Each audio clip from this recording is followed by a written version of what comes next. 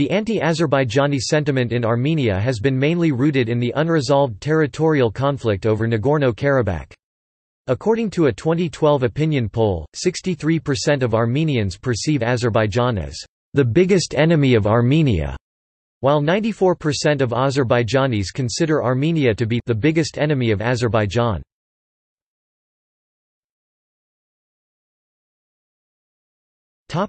Early period.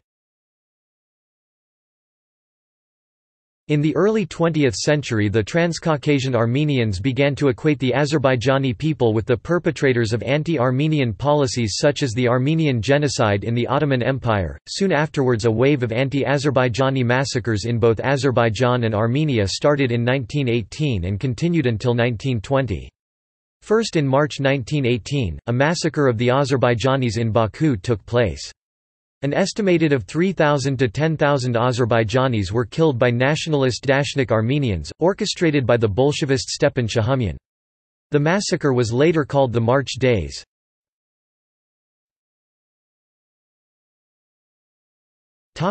During the Nagorno-Karabakh conflict. After the Nagorno-Karabakh War, anti-Azerbaijani sentiment grew in Armenia, leading to harassment of Azerbaijanis there. In the beginning of 1988, the first refugee waves from Armenia reached Baku.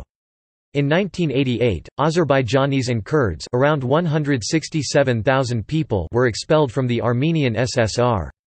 Following the Karabakh movement, initial violence erupted in the form of the murder of both Armenians and Azerbaijanis and border skirmishes. On June 7, 1988, Azerbaijanis were evicted from the town of Masis near the Armenian-Turkish border, and on June 20, 5 Azerbaijani villages were cleansed in the Ararat province.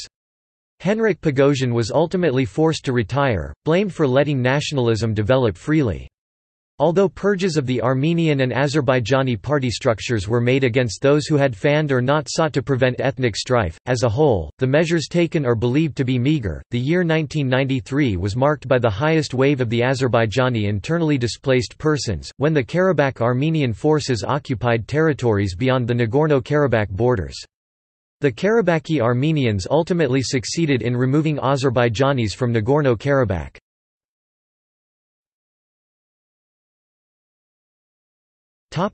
After Nagorno-Karabakh War. On January 16, 2003, Robert Kocharian said that Azerbaijanis and Armenians were ethnically incompatible, and it was impossible for the Armenian population of Karabakh to live within an Azerbaijani state.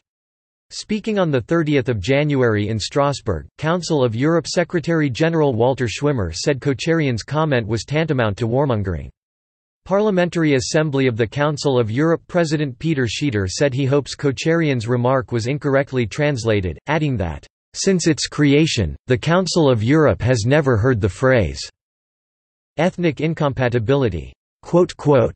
In 2010, an initiative to hold a festival of Azerbaijani films in Yerevan was blocked due to popular opposition. Similarly, in 2012 a festival of Azerbaijani short films, organized by the Armenia-based Caucasus Center for Peacemaking Initiatives and supported by the US and British embassies, which was scheduled to open on April 12, was cancelled in Gyumri after protesters blocked the festival venue.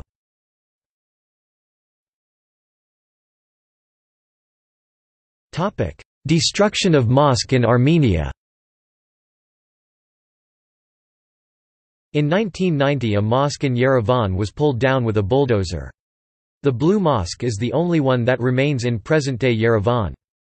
In the opinion of Thomas de Waal, the destruction of a mosque in Armenia was facilitated by a linguistic sleight of hand, as the name Azeri or Azerbaijani was not in common usage before the 20th century, and these people were referred to as Tartars, Turks, or simply Muslims.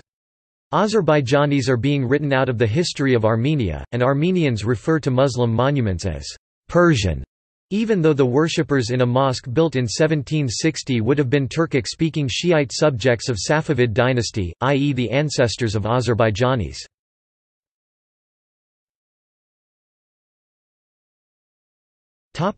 See also: List of anti-Azerbaijani massacres, Anti-Armenianism in Azerbaijan.